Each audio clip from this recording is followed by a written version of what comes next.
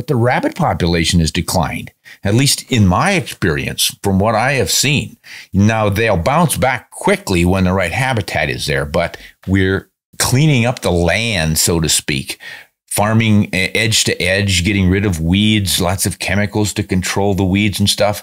And a lot of our upland game species and our small game, they thrive in disturbed habitats, what we call first successional stages of vegetation coming back.